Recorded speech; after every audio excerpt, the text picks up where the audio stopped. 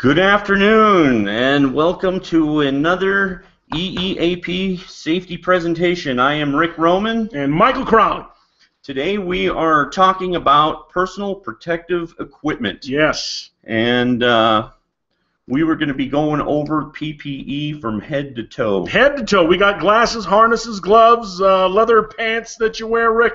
We've got it all that we're going to be talking about. We do. We've got a little bit of everything in here. Before we get started, just wanted to remind you we are giving away another smoker today. So yes. At the end here, answer the trivia question, win yourself a smoker. God bless smoke me. Here we go, Rick. All right, here we go. So first off, Michael, personal protective equipment. Is it a program or is it a policy? Well, Rick, that's a good question. Personal protective equipment program or policy.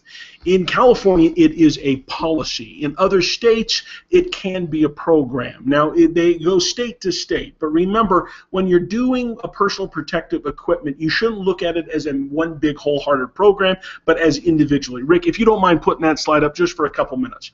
This slide, you'll be able to see that I've got a couple programs. Now, within personal protective equipment, there is a hearing protection program. There is a respiratory protection or fall protection.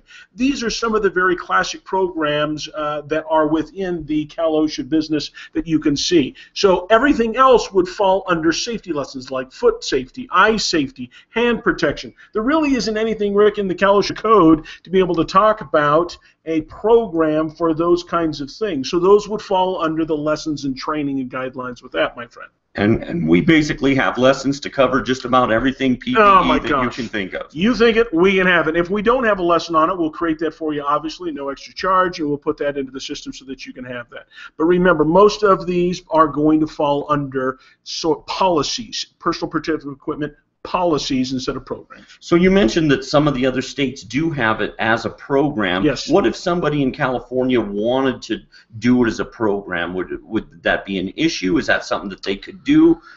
Obviously it's not necessary or required, but is there a reason that you would advise against it? Or when you start creating programs that are not necessarily required by the Cal OSHA law, the fear is that your safety manual gets large. And when it gets so large, it's difficult to implement. A lot of times safety professionals think the more paperwork, the better it is. And what I'm suggesting is let's keep it simple.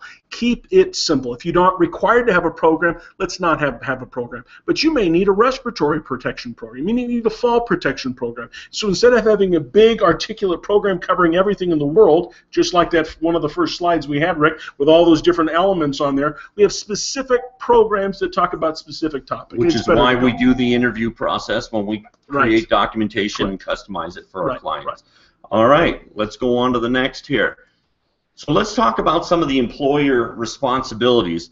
First off, you have to conduct jobs hazard assessments to determine if hazards are present. And Rick, when I say employer in this, let's make sure it's employer or management. The management needs to be able to do this. I apologize. Not a problem. So you need to make sure if hazards are present or likely to be present, which necessitate the use of PPE.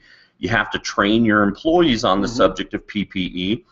You have to approve the PPE for its intended use, whether the employer or the employee provides the PPE, Michael. Now that approval has to come from the company itself. That's what they're talking about. The approval is not necessarily coming from some sort of other regulation or some other company. It's you saying, yes, that PPE or personal protective equipment is applicable and very reasonable for the circumstance that's ahead of them. And that's who approves it. Okay, great. So next you need to make sure that PPE is marked to facilitate identification of the manufacturer. You have to assure that the PPE is in compliance with Title VIII standards and it's maintained in safe and sanitary condition. And you have to assure that the PPE fits properly so that you're not unduly encumbering your employees' movements to be able to perform their job duties. Well, let me say, I have seen a lot of people buy personal protective equipment from glasses, a lot of different things that they are just very inexpensive, and they do this in a way where it just almost is a bigger problem than really how they fit or they're supposed to work. So you want to make sure you get the good stuff. We don't need to be spending $50 on a pair of glasses, but we got to get the good stuff so that it fits appropriately and it works for them. All right. All right. So next, we'll talk about selecting the proper PPE. So the first part, as we mentioned here, is in the job hazard analysis. It's a technique that focuses on job tasks in a way to identify hazards before they occur. It focuses on the relationship between the worker, the task, the tools, and the work environment. Ideally, after you identify uncontrolled hazards, you'll take steps to eliminate or reduce them to an acceptable level.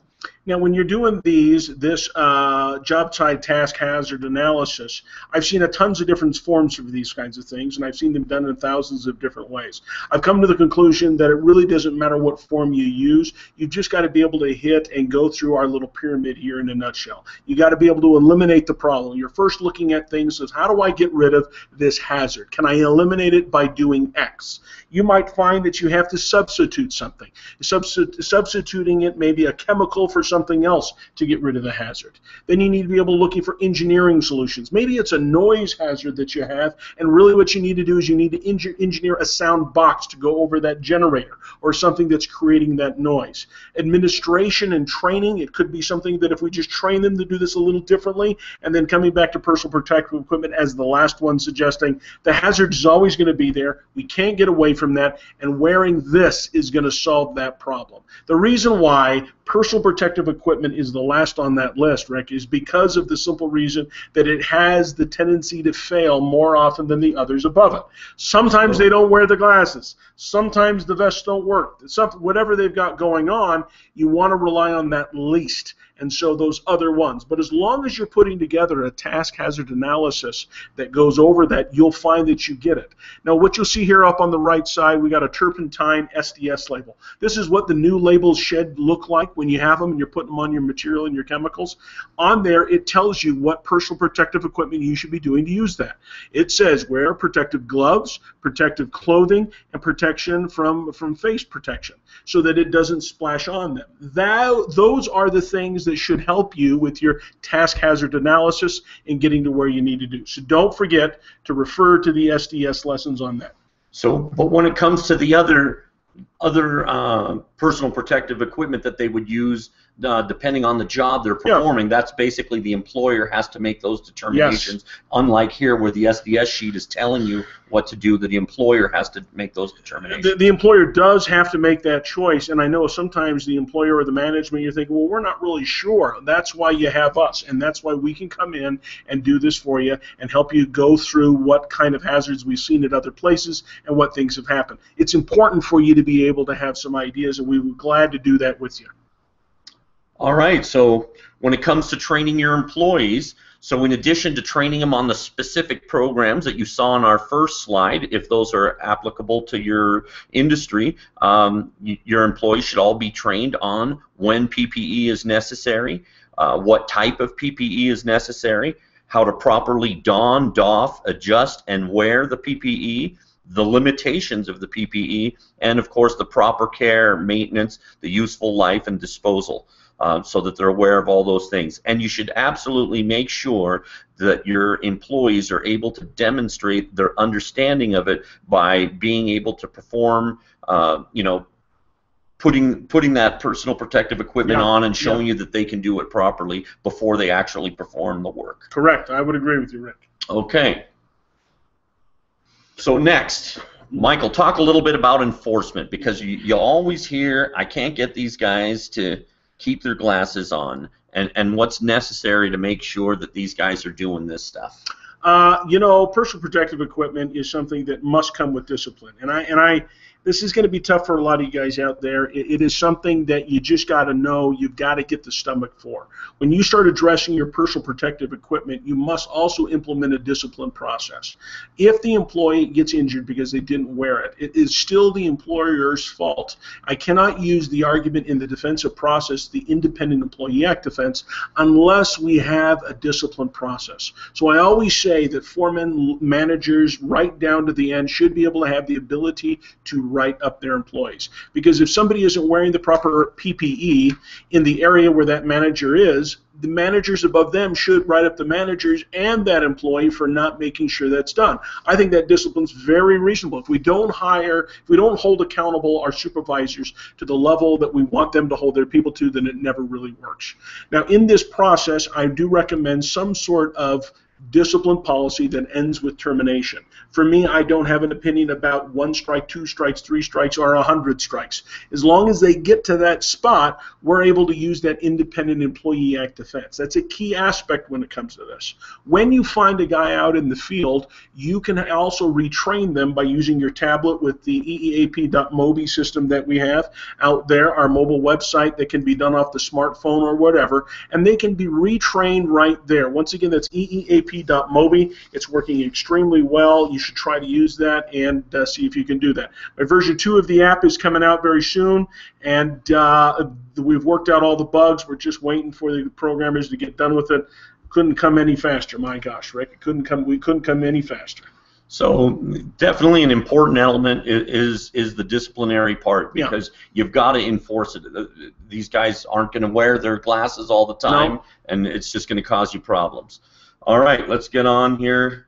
Let's start taking a look here at, let's start looking at let's start head to toe here and go through the different things here.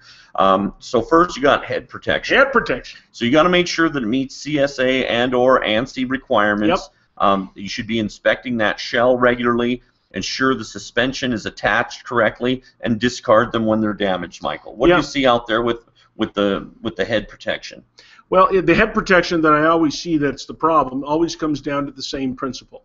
They're either wearing their hard hats backwards, they don't turn around the headgear inside, or they have so many stickers on the hard hat that I can't see the cracks. A lot of people ask me, can you put stickers on your hard hat? The answer is yes, you can put stickers on your hard hat. But what you can't do is obstruct your hard hat to the point where you can't inspect it. That is also part of the problem too. So can you inspect your hard hat with a bazillion stickers all over it? Now I know when I get trained on a job site, or I'll get that job, they'll give me a little job site sticker on that hard hat, so I know that happens. Usually it's something relatively small, the size of a 50-cent piece or something. But when you've got a massive patch on the side of your hard hat, remember, one of those, 2, 3, 5, and now we're getting to the point where I am suggesting you could not inspect all the areas underneath that sticker to make sure that it was cracked. It just doesn't play. And naturally, there's, besides hard hats, there's other types, to protect against the sun, or welding helmets and what have you. But we're just going over a few of them here. Right. That we're looking at in this example here. So the next thing here, we're talking about eye protection. So obviously it's designed to protect you from dust, particles, metal shavings, chemicals, blood, infectious body fluids, light from welders. There's a lot of different things that eye protection can protect you from, which hence you got to make sure you're using the right thing for the right job. A lot of body fluids out there, Rick. Well, sometimes, blood or, medical and what have you, you've got problems. Well, hopefully you don't have too many body fluids. But if you got that many body fluids, you might want to go to a face shield. And if you wear a face shield, you should be wearing that over your glasses. So when it comes to the glasses, remember this. The glasses got to be able to have the company logo on there. Not your specific company, but the manufacturer's company name on there at the least, so that they know what it is. These safety glasses have got to be somewhat comfortable. I've worn glasses that are just so terrible, I just want to kill myself. They're just so terrible. And they're massive. They go over my eyebrows. I mean, they're ridiculous. Do not do that. You want to find, as a managerial person, you want to find some safety glasses that you just don't put on and go, I hate my job. You want to put them on and go, hey, these aren't too bad, and wear them. Now, how often do you replace them? I recommend that you replace them when the other ones go bad. Okay, you don't replace them when they get purchased. They lose them. Sometimes employees will lose safety glasses all the time, and you just can't be passing out safety glasses until your head comes off. So what is a good idea to do is this: I'll give you the first pair for free, and when those are so scratched up and they get beat up, then I'll give you a new pair. But I want you to bring me back the old pair. And in that kind of a way, you keep these safety glasses and they take care of them more. If they forget their safety glasses, then they can buy a pair of safety glasses to do the job. You obviously provide them for them, but you're not going to just give them to them if they're losing them all the time. That is a suggestion. Or you may have so many resources, you just give it to them every dang day anyway, so nobody cares. So with that being said, it is what it is. All right, let's move on to the next here. Now we've got hearing protection. So hearing protection must be worn when noise levels exceed 85 decibels. When the exposure exceeds 105 decibels, dual protection is required. So you'd have to wear both the plugs and the muffs in a case like that. If your employees are exposed to 85 decibels or more for 8-hour periods at a time, if it's that noisy the whole day, you have to have a hearing protection program. Correct. So how do they find out, Michael, whether their noise levels are at 85 or 105 or what? You've got to get some sort of air and noise sampling system in there, and you can do this in a couple different ways. You can get a spot tester just off of Amazon, walk back there and just hold it to see if you're getting into that. But remember what it says. It's 85 decibels for an 8-hour period. And so the person, it's an employee, has to be around that for that long. So the true way to do it is to get a noise reader and put it to an employee and let them wear it all day long.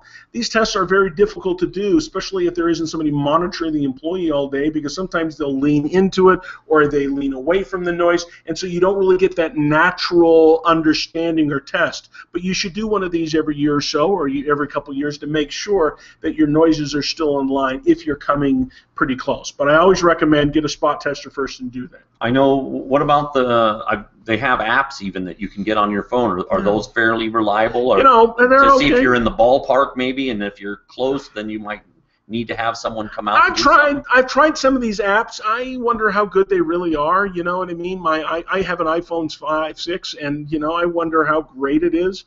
But these little spot testers, I mean, what are they? $39, $40, and so whichever you want. If you want to use your phone first to see if you get close, but I think just buy one. Why not just have one in your shop and keep it in the office at that price?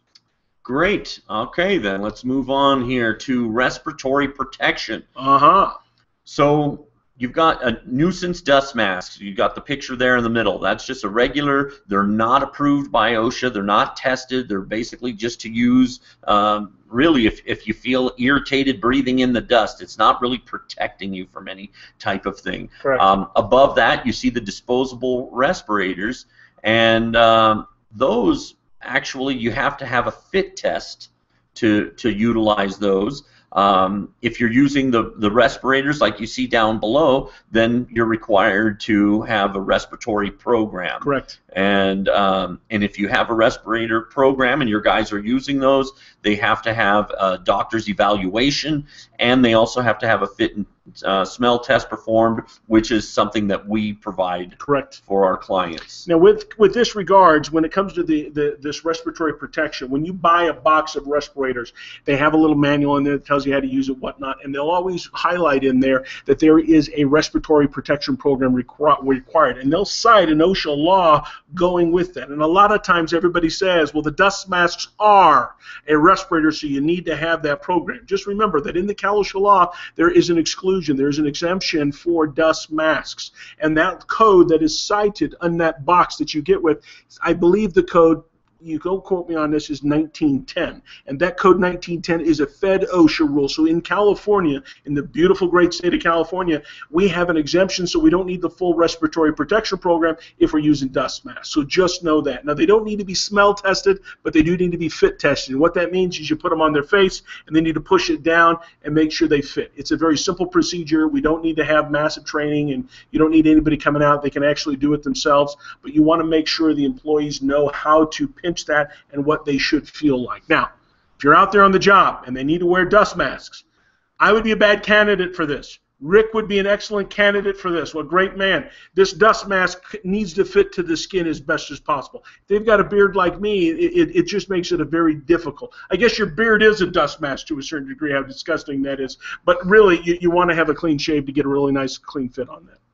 And if that's something you want more information on, we Yeah. actually have some great lessons on with the difference between using the dust masks and those disposable respirators and exactly what they work for, so you can get more detail on that stuff there. Right. Just go to your client center and look up that, and you will be able to see the greatness of our safety lessons on that. All right. All right, let's get on to the body and limb protection, Michael. Body and limb protection, Rick, my favorite topic. I love my body, and I love, more importantly, all my limbs. Let me tell you. So this guy's wearing these leather chaps. The front is covered, the back is not. You might be a welder or something. I always find those to be weird, but nonetheless, I find those to be very helpful if you're welding and stuff. A lot of guys don't wear those when they're pouring molten or they're doing anything weird, but just know that those are there, and that's a good thing. The harness we know about. Now, when you're looking at this suit, you know what I mean?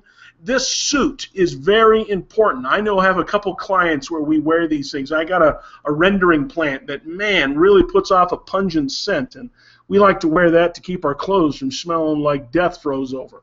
But nonetheless, body and limb protection, these are some of the elements that could be pointed in that. I know there's a lot more, but you want to make sure that when you do your task hazard analysis, that these are actually looked for, that you're looking for areas where these things, your bodies, your limbs, this could get burnt, this could get chemically burned, harnesses and whatnot with that. And very important in training your guys how to put those suits on and off, because you can definitely run into some problems not wearing that stuff correctly. And of course, you've got the vest up top, which is mainly for visibility, not so much protection with in itself. All right, let's go to the next here. Hand protection. Boy, we see a lot of different kinds of gloves out there, Michael, don't we? They do got a lot of gloves, Rick. We've been to some of the trade shows, and the amount of glove vendors that you will find there and the different types of gloves they have, you'd be astonished that they make a glove for just about everything. So why don't you talk about a little bit with, so I mean, obviously you're protecting from abrasions and cuts, to heat, to, just being sanitary, all different types of things. Well, the first logic with gloves is everybody should be wearing them. But remember, that isn't necessarily the truth. There are some jobs and tasks that are very difficult to wear gloves because they create an entanglement problem. So make sure you don't just say, well, everybody needs to wear gloves. Could be an entanglement problem. There's thousands of different things that you could deal with. We dealt with some drywallers some time ago, and their problem was that they needed to reach into their tool belt to fill the itty-bitty drywall screws to be putting everything together. But at the same token, every time they touched those aluminum, studs, they would have a tendency to cut. So they got gloves and cut the fingers off their index finger and their thing. So when they reached in, they could feel those little screws with their fingers instead of going through the gloves. So there's a lot of different circumstances that may take place with gloves. Please take a look at them. Go through them. I prefer gloves for barbecuing, so that when I'm barbecuing cutting meat, I like to wear gloves. Some people don't, but other people do. So here's the logic of it. You're using any sort of burn gloves, chainmail, anything, and I really think you should really look at gloves when it comes to using knives and a lot of things. They can help you in a lot of ways. Gloves, gloves, gloves, gloves, gloves. And by the way, ask your vendors who give you these for some free samples, and usually they will do that. Great. So boots. We're down to the feet, Michael. Everyone loves their feet. Rick, how are your feet? Oh, actually, they're pretty good. Just got some new shoes on them. I noticed that today, Rick. They do look fantastic, Rick. Shoes, shoes, shoes. Let me go over shoes. Employers are not responsible to provide their employees with shoes or work shoes. This is not part of the responsibility that employers should provide. Calish inspectors don't even expect it. But employers can make standards saying, we prefer you to have shoes like this, or we want you to have shoes like this. So we've given you 3 different samples here. Steel toes, some basic work boots, and rubber boots that you pull over. Foot protection is something that really needs to be considered out there. You really must figure out if you need some sort of steel toe or something in that regards. And remember, slip resistant in some cases in some of these produce places. Right. And half of you are probably shaking your head, Mike, steel toe, I know you'll cut your toes off. Now, I know that one of you out there probably has a buddy who has no toes. I know nobody with no toes. And they build the steel toes a lot differently than they did in the old days where it was just a cap. A lot of times they're a cone that goes down your shoe, and there's a shank that comes down to the middle of the front part of your foot. So there's a lot of things they do different. I have all my people wear steel toe when they go to your job sites and to your factories because they could kick something. They could drop something, could drop on their toe. Yes, if a semi-truck or a Sherman tank runs over their toe, it may collapse and smash or cut off their feet. But the reality of it is the majority of the things that are smashing toes on a daily basis are really could be helped from a steel toe. Really, it could be done by a steel toe. So as I sit here and tell you, I think the steel toes are good. I think they're wonderful, but they are kind of a pain in the butt unless you really get by a nice pair. Altogether, consider the boots. Consider something that's high ankle support, not just the toes, but the ankle support. Maybe there's a chemical. We want them to wear some sort of rubber boot like that, or a non-slip in a restaurant or some other kind of circumstance. Shoes should be part of your hazard analysis that you look at and say, all right, PPE across the board, starting from head to toe, what are you going to be doing? Head to toe. All right. Let me guess, Rick. That was the toe. That was the toe. That was the toe. Let me just say that if you've been one of the very few that have been asked to join us that are not clients of ours, you can call us over here at 800-734-3574. We'd be glad to give you a free on-site evaluation of where you got going on. If you are a current client and you have any questions, I can have my general manager, Sam Crawley, the great, go out there and visit you and answer any questions you have. We're here to make sure you're happy, and I know a lot of times nobody's perfect. Please let us know. It is trivia question time. This is how I give back to my clients to tell them that we love them, we're grateful, and we do it with a little bit of smoked meat, Rick. Yes, we do. So let's get on to the trivia question. Bippity, boppity, boom. So the question is, what is the Cal-OSHA code for personal protective devices? In Cal-OSHA, what's the Cal-OSHA code for personal protective devices? Rick, the egg up there is unique, Rick. Well, that is a unique egg. Well, yes, he's got some headgear on to make sure he doesn't get cracked. And yes. Hopefully here we'll be getting a winner here shortly. While we're waiting, this would be a good time to send in your questions. If you have any questions, go ahead and send those in. That way, as soon as we get our winner, we can start answering your questions. So we are waiting for a winner now. Now, as we wait here, let me just tell you, the personal protective equipment, you really should go through this. And so if your management system, oh, man, what are you doing on there? If the management system, Rick, are people actually putting, you got to call in people, 800. Rick, you don't even have the phone number on the screen. Oh, my gosh, I missed putting our number. All right, the phone number is 800-734-3574. Again, that is 800-734-3574. You have to call in. Let's switch there. There it is. Holy crap, Rick. You're killing people, Rick. You're killing people. You do have to call in. Oh, Rick. Sorry about that, folks. We got people answering on here. Yeah, we got a lot of people answering that. Boy, people must have not had to Google it because they got the answer quick. Fast, Rick. So the race is now to see how fast somebody can dial our 800. There we go. Right there. All right, we got the phone ringing already. Hopefully soon. I mean, it can get a little ridiculous. So all right, Rick, that's a phobby. That's a problem, right, Rick? We should have known. We should have put the phone. We always do that. We always put the phone number on there, and somehow I just missed it today. Nobody's perfect, Rick. But nonetheless, we do have callers on the line. I have a call. They're going to answer it right now. But remember, if you haven't done... Oh, it sounds like we've got somebody on here. All right, they're transferring someone to you. Pick it up. Michael, we're ready. This is Michael. Hello, this is Michael. Hey, Michael, this is Alicia, and I'm attending the webinar, the EAP safety webinar. Yes, do you have an answer to our great question? I do, 3380. 3380. You've got it. You've got it. Congratulations. We tried to make this seem like a radio show, but we were very excited for you. Thank you for, how long have you been a customer of ours? I'm sorry? Are you a customer of EEAP? Yeah, Cardinal Professional Products. Oh, we love you guys over there. We love you guys over there. All right, well, I'm going to put you on hold, and the ladies are going to take care of you, okay? Get all your information. Great, thank you. Transfer.